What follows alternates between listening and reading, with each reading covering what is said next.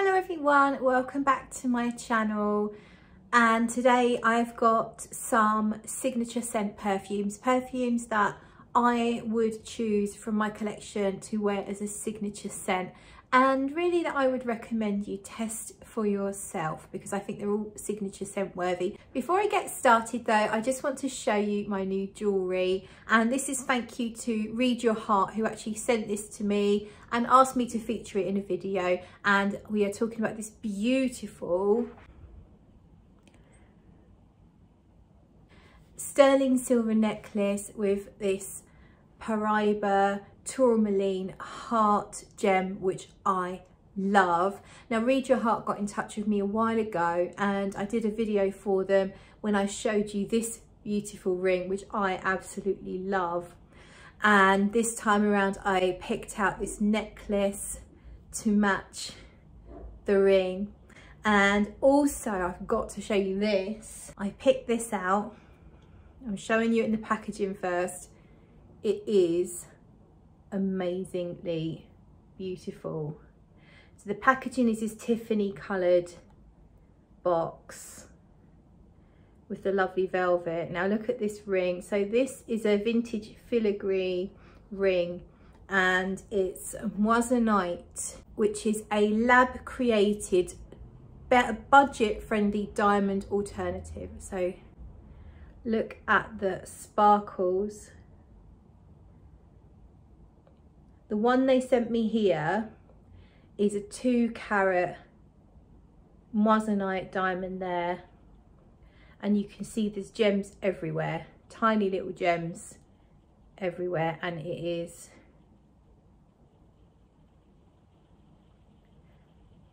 so sparkly.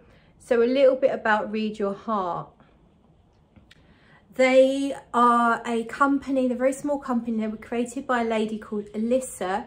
Alyssa went on a holiday to Antarctica and she said she had the best time ever, but it was sadly dampened by the fact that she lost her engagement ring. But on this holiday, she was drawn to this lady's ring. She met this lady and she had this beautiful, what she thought was a diamond ring. And that's when she found out about moissanite. So moissanite is lab created, but it initially was found because of a meteor crashing to the earth. And this chemist or scientist found these particles which he thought were diamonds. And it turned out they were this other material, I've forgotten the name. And eventually he was able to synthesize that material and create what is the moissanite. And the moissanite has more sparkle, more hardness than an actual diamond, but it costs about 1/10 of the price. Now I really genuinely love this jewelry. I absolutely love it. I do get offered things every now and then, and most of the time I don't take them. But when Read Your Heart first got in touch with me and I looked at their website, I was like, oh my God, I have to have that. It was this in particular I wanted. And I was like, oh my God, I really want that. And I was looking at all the sparkly things. And this time around I saw this beautiful, it's supposed to be an engagement ring, but doesn't look like I'm getting engaged anytime soon. So I got a nice big one to wear on my middle finger. Absolutely love it. So I have got a discount code if you are interested. They've actually got a sale on at the moment. I just had a look at these items. This is on sale at the moment. It's $89.95 and the ring is $129.95 if you have a 1-carat. This is actually the 2-carat gem and that is $179.95.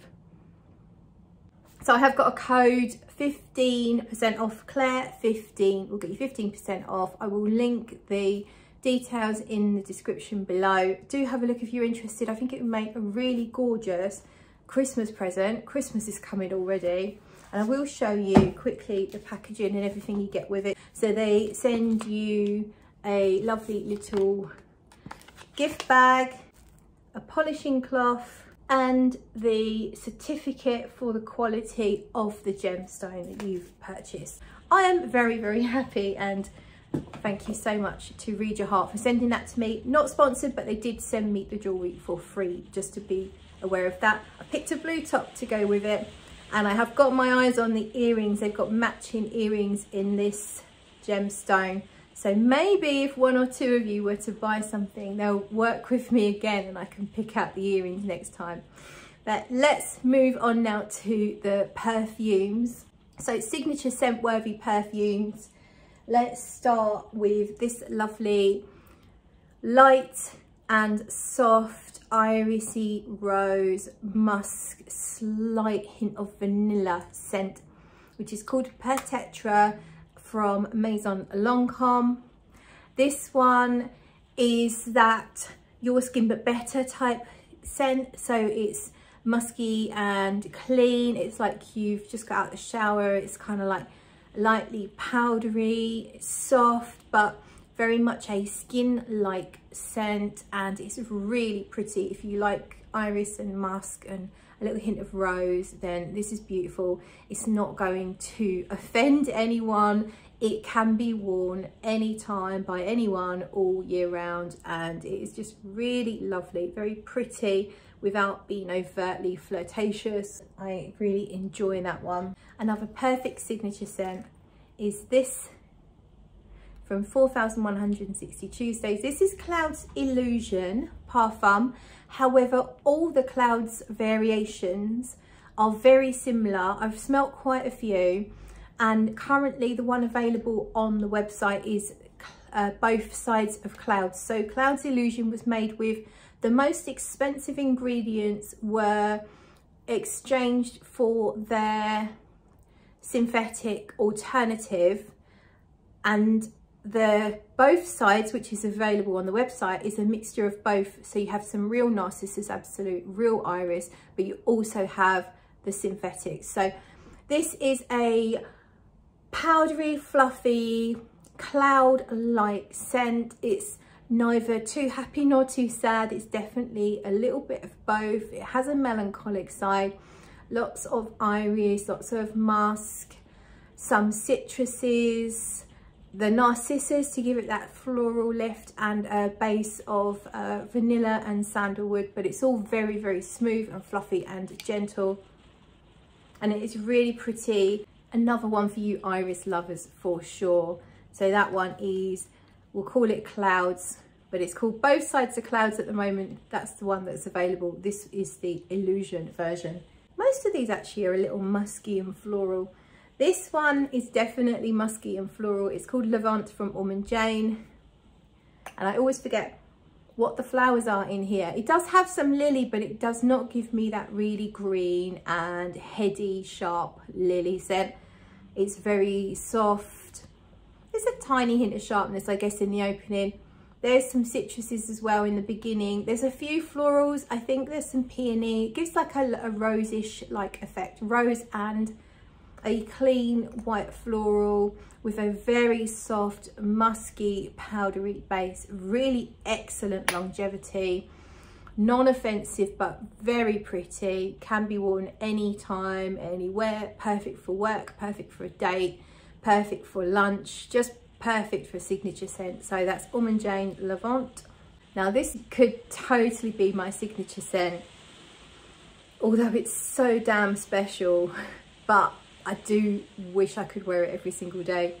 And it's called Hera from Papillon Perfumery. It is a little more expensive. It's an extrait and it's highly natural. You've got some jasmine, you've got some narcissus, and I think there's another white floral, a little bit of orange blossom, lots of iris, all mixes in with it, gives it this amazing texture and effect. There's some ambre, has a little sparkle to it, a little bit musky, and then it dries down sort of chypre-esque like. So there is oak moss and labdanum in here, and some vanilla. The vanilla is very understated, so it's not gourmand at all. It's definitely floral, but the iris and the musk just really, they make it really smooth and enveloping and just absolutely lovely. So that is Hera from Papillon. This one is Joyeuse Tuberose from Guerlain. So it's the Latte Matière line, now in a different bottle to this. I prefer this myself.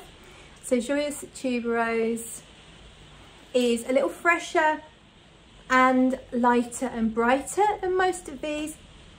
Some might say it's more of just a spring summer fragrance, but I think it's got enough depth with this lovely vanilla iris fluffy backbone that it can definitely be worn all year round and day, night, all occasions. I just think it's very, very pretty, very attractive, but slightly understated at the same time. It's not a big beast mode in your face.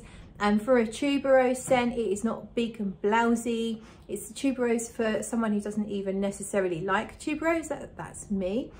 And it's fresh and approachable and friendly, and it's just perfect for a signature scent. So that's Joyeuse Tuberose, brand new to my collection. Absolutely loving it. I'm doused in it today, and I got doused in it yesterday. And it is Unspoken Musk from Francesca Bianchi. This arrived yesterday and I instantly put it on. Don't want to spray the necklace.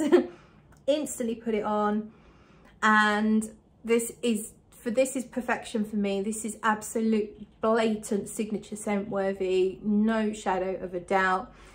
The notes in here, obviously there's various musks. There's a few animalic musks. I don't find it that dirty. I know some people do, but they find the opening very dirty. The opening is no more dirty than Kiehl's original musk, if you know that. It's similar, but I actually find this slightly less dirty than that. I don't specifically pick out castoreum or civet. I just get a slightly dirty feel, almost like a pillow that's been slept on for a week by someone. So just a little musky dirtiness without it going fecal or pissy. And then you've got Immortelle. That's a very important note in here, and I don't usually love Immortelle. For some reason I absolutely love it in here. I don't get any of the dry curry like nuances of Immortelle. I get more of a fruity maple syrup feel from it, so it feels a little fruity for the a large part of the wearing, but very musky, very irisy, very Francesca Bianchi. If you know the dry down, the far dry down of most of her perfumes, that is this basically. It's almost like she's taken that and just amped it up and made it a singular perfume. It's not the most out there crazy wild fragrance. In fact, I'd say it's her most likable wearable, although some people would argue it's too dirty. Who knows? But for me, it's easiest one to wear. It's the one that I've fallen most in love with. It's my favorite Francesca Bianchi perfume now, and that's saying something. Lovely massive dose of iris with a little hint of vanilla in there, lots of powder. It's fluffy and cozy and just amazing, and it lasts really well. You don't get a massive journey on your skin. Very subtle nuances come out, and then once you get to the last half of the wearing of the perfume, it really does feel like fluffy, musky iris, vanilla mostly, but it's done so perfectly that I just love it, and I totally could wear it every day. Another musky one, musky floral, although it's more about the musk and the vanilla than the floral. Blanche Bête from Liquid Imaginaire. This one smells a bit almond-like.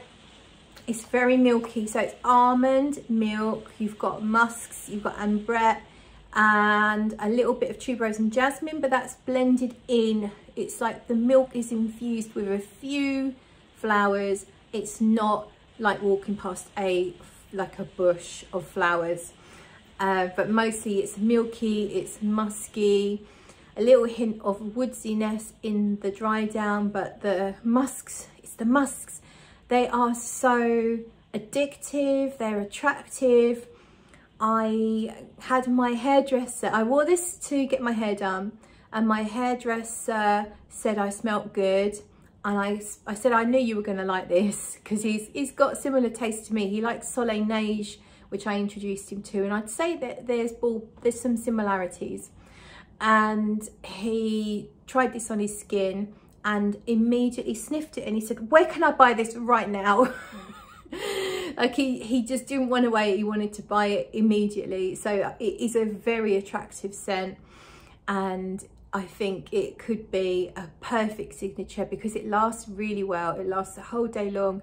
It's not a beast, but the subtlety of the notes come together in the air to create something magical, rather like an aura. So it's not one of those big punch you in the face beast mode perfumes, but people will notice it as you're moving around. People will catch whiffs and be wondering who the hell smells that good, and it will be you if you're wearing Blanche Bête. So my final choice really is a very me choice. It's not, this one I'm not saying is going to suit everyone as a signature scent, but for me it definitely could be because of how much I love it, and that is Ylang Ylang Nosy Bee from Paris Monte Carlo. I've already emptied a 50ml, and this is now my 100ml that I bought for a ridiculously cheap price from my lovely friend Alicia. So thank you again to Alicia. And Ylang Ylang Nosy Bee really is fairly simplistic. It's a kind of like fruity feeling rich ylang ylang with the most gorgeous vanilla. The vanilla is not sugary sweet, it's a very natural smelling vanilla. It smells rich, it smells nuanced, it has a spice to it, and it's thick and long lasting. It's heady, it feels exotic, but it doesn't smell like a cheapy, beachy type scent. There's no coconut, it's not gimmicky at all. It smells expensive, but it's also kind of flirty and fun because it's got that gorgeous tropical ylang. So for me, I can wear this year round, day, night, hottest weather, coldest weather, doesn't matter. It projects, it lasts, it's amazing.